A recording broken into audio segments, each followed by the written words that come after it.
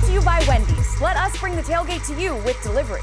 The third quarter that sunk the Sooners actually started at the end of the first half. When you look at this play, they go into their bag of tricks, and I appreciate the creativity because you want to try to get points with just under a minute to play. You go to Nick Basquin, he doesn't see what he likes, and then he fires a dart into Charleston Rambo, but it's deflected, and boom, A.J. Parker going the other way. We know that Kansas State turns this into being down 3 points to being up by 4, and ultimately they shut out the Sooners in the third quarter. But here's the key here. This is great football. Sooners, Nick Basquin's patience. He finds something that he likes. He's got his man wide open in the middle of the field, and he fires an absolute laser. This is a dart in there, and ultimately, this interception is going to go on Nick Basquin's stat sheet, but it should go on Charleston Rambo because this is a perfect throw from Basquin. You see him there, get set up, fire a laser, and it hits his man right in the hands, and he does not have the opportunity to make the play. Next thing we know, we're going the other way. The Sooners were held scoreless in the third quarter, and we're going to get into why on this episode of Tape Don't Lie.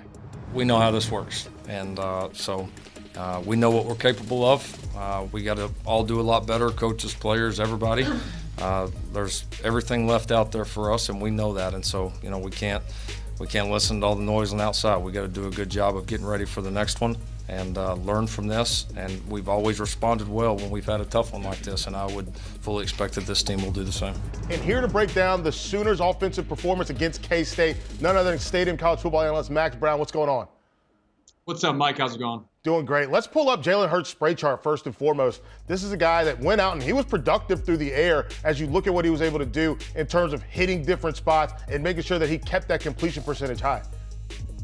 Who would have thought we'd see a spray chart from Jalen Hurts, that type of quarterback now? I mean, we would never thought that happened. I mean, he made his first start against me in 2016 where all he could do is kind of simple throws and running the ball versus now he's spreading it all over the park. This offense is lethal, and this Oklahoma Sooner offense is really leaning on him, not only with his arm, but also with his legs, and very productive through the deep ball. I think that's something we've really seen, and high completion percentage as well. You have to like what you're seeing offensively if you're an Oklahoma Sooner fan.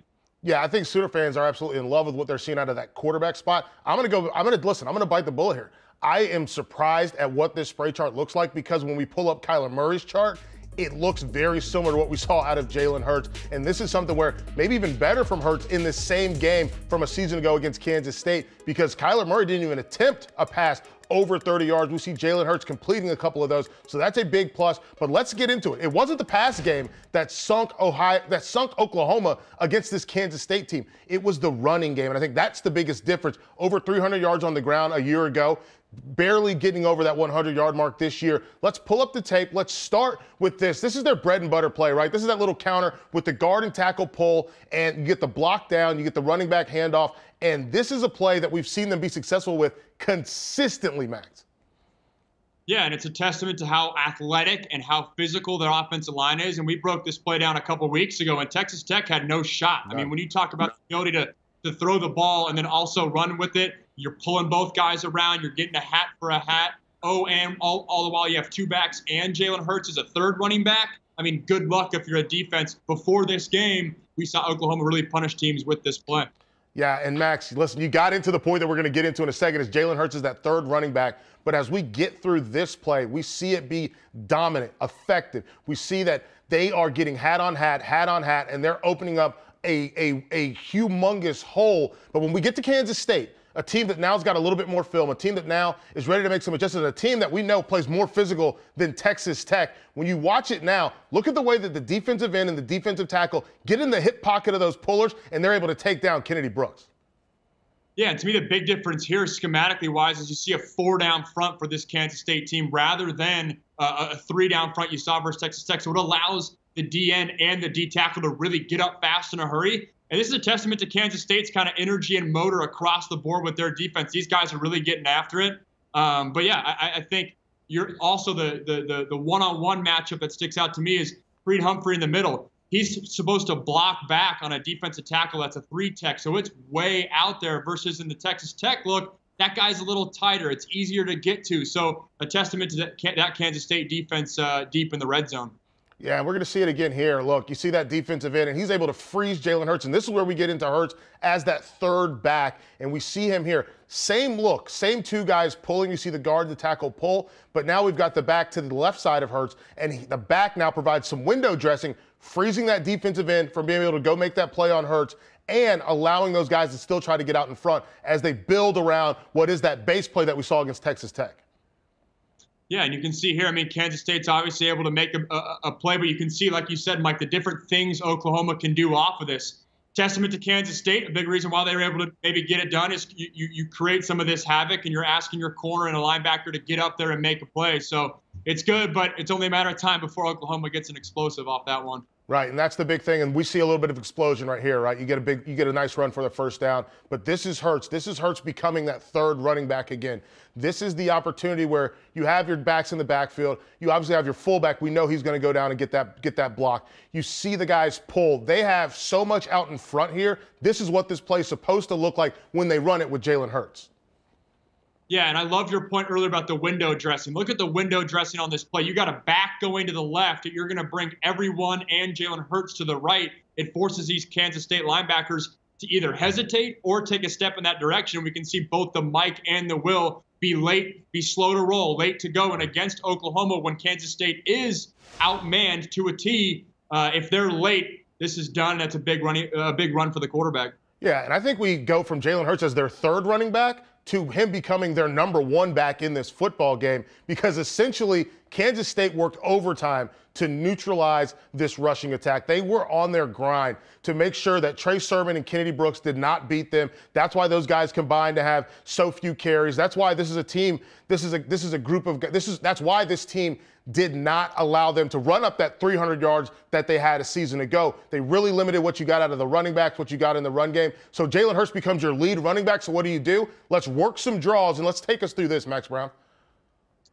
Yeah, I mean, it's a testament to Lincoln Riley's creativity. He's got two backs next to Jalen. I mean, you don't usually see that across most teams, but they're saying, hey, those two backs are now two lead blockers. We've talked about the third running back in Jalen Hurts. Well, here he comes. You're asking a safety body to fill right there. That's awfully tough, especially in this play, which we haven't necessarily seen in the past plays. Oklahoma is hat for hat and fundamentally sound. They get blockers across the board, and it's another big run play. Yeah, this is three guys leading, and we saw that in the diagram. We had the guard pulling out, who's kind of hidden by that massive left tackle, but the guard pulling out, and then you have the fullback and Trey Sermon, who's probably your best running back. These guys are both out there pushing, and both the guard gets a body, the fullback gets a body, the running back gets a body, and that's what makes things work. And then as we get into more of this game, this quarterback run game, we get to see Charleston Rambo, and obviously he's here on that cross. But the real key for me is Creed Humphrey at the center position, operating as a lead blocker again. We're getting Jalen Hurts with a lead blocker moving down the field. And look at his patience too. Offensive linemen always get kind of antsy when you call their number in a screen or a draw, and they always get going too fast. Testament to Creed's played a lot of ball, and he's patient there. But just imagine if you're a defensive coordinator having to try to defend this play. You got a screen action on the bottom of your screen coming from right to left. Hurts could throw the ball there, and he's got blockers. Yep. Or he can call his own number and do the draw. Like, good luck. I mean, this is why Oklahoma is so explosive. When you do have a power-lifting running back at the quarterback position, he's able to just get an easy 10 yards. So hard to defend. Kansas State sitting in too high, makes it even tougher to defend the run. And it's just kind of a pick your poison in this instance. Yeah, I see the wide receivers. They're all stalk blocking. And for me, I thought it was window dressing in terms of the screen. But pre-show, you and I had that meeting, and you talked about it as sort of a package play with him coming across there. And then we get to Jalen Hurts, and this is what makes him such a great option at the running back spot, is just raw talent. The ability to just see the hole, find space, and then, oh yeah, you mentioned the power lifter at the quarterback spot, just dominate his way into the end zone.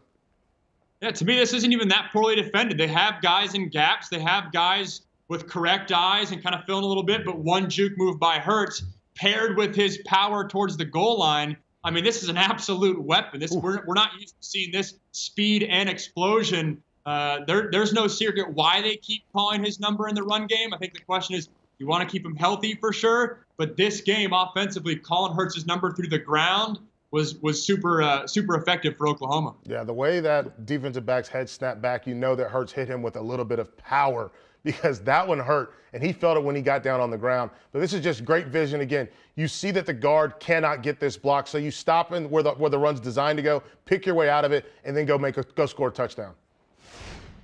Yeah, well blocked and well done for sure.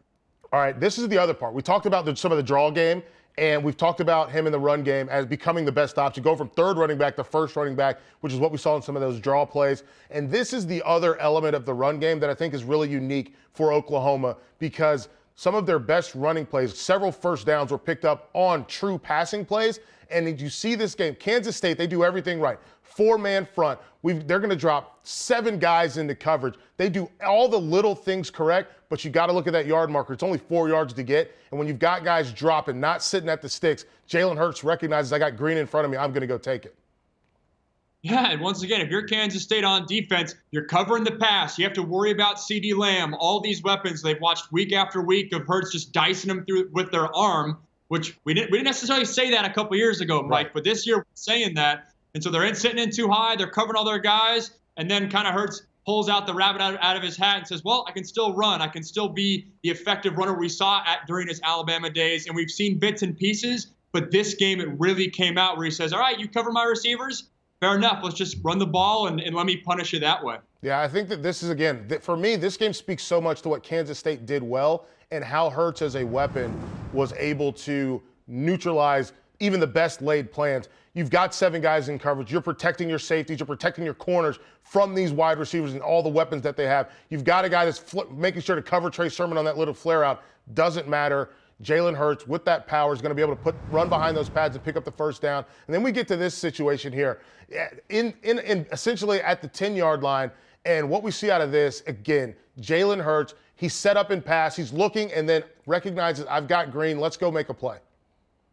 Schematically, it's so tough for Kansas State because they know they don't have the athletes up front necessarily to get a straight-up pass rush. So they're forced to play games and stunts with defensive tackles and defensive ends. What that opens up is you have some clean runways for Jalen to keep running because those defensive linemen are getting out of gaps. So credit Jalen for punishing those guys, but just another factor at play that makes it tough to defend this team. And he's a red zone weapon. I think there's one thing to be dual threat, but it's another thing when you get close to the goal line for him to really lower his shoulder and you don't worry about him getting hurt as much because he's so big. This is a weapon, and we talked about it pre-show, but if you're Kansas State, I don't know what that Mike linebacker's doing, dropping 4 yards into cover or 4 yards deep into the end zone, but Hurts is making him pay. Yeah, and I think the interesting thing here is I see guys running routes, right? But then I also see Creed Humphrey take off and go get a block, and in my mind, it's Lincoln Riley playing with your eyes. Is this a design draw play where everyone's just holding the look for so long? Or is this a situation where Hurts is letting people know I'm taking off and they just automatically react? Either way, it's a beautiful thing. Yeah, no doubt. Beautiful thing. The fact that he can throw and run is absolutely lethal. Yeah, listen, we're going to talk up Kansas State because what they did was great. This is why Jalen Hurts had to be the weapon to ultimately to be the go-to running back in this football game because Kansas State shut everything down. And because they did that, they put too much on Jalen Hurts' plate, and that's why they had a scoreless third quarter and why Kansas State was able to walk away with the victory. You look at this play. This is a great scheme play, except you've got a confused left tackle. Do I block the defensive end? No. I want to go get that linebacker. Oh, I'm too slow to get the linebacker. So on an option call where you're optioning off either the linebacker or the defensive end, you have to have one of those guys be blocked. When you get neither of them blocked, you end up with Hurts having to do the quick pitch, but you've got 3 guys automatically running to make this tackle with the 4th coming from inside of the defensive line.